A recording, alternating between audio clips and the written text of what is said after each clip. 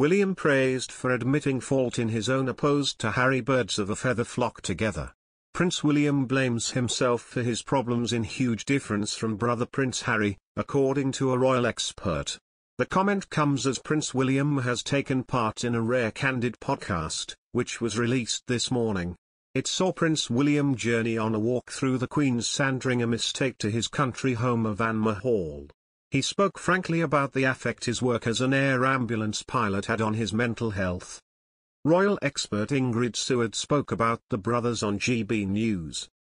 She said, "It's typical, I think in California a lot of people speak like that. William speaks completely straight and you understand what he's saying." She added, "It's Harry's anger and William's acceptance of the situation. William isn't blaming anyone, he's blaming himself for his problems.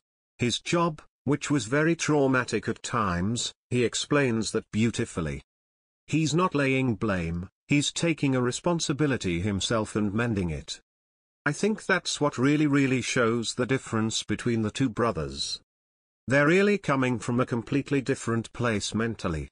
When Diana was alive, she allegedly noticed the differences in William's and Harry's personalities. According to her former chef, Darren McGrady, the late princess used to say, William is deep like his dad and stubborn, and Harry is a hothead like me, he does the first thing that comes into his head."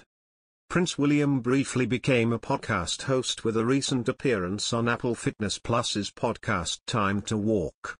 The Duke of Cambridge used his airtime to share some stories about his personal life and promote mental health. Additionally, according to a royal expert, William's Time to Walk episode also offers some insights into why he and his brother are experiencing a rift.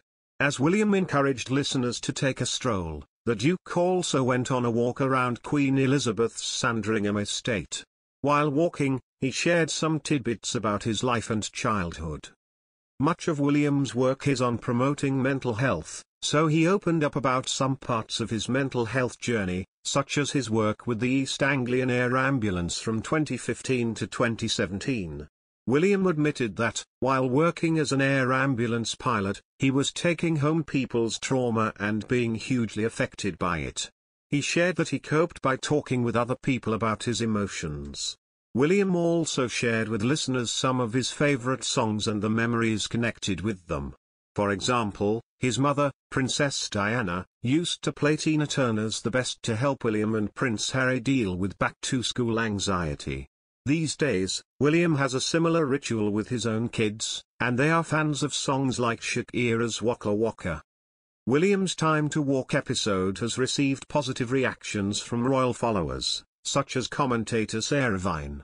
In a Daily Mail article, Vine wrote that she believed William did a good job of showing his down-to-earth side while also acknowledging the privileged position he is in.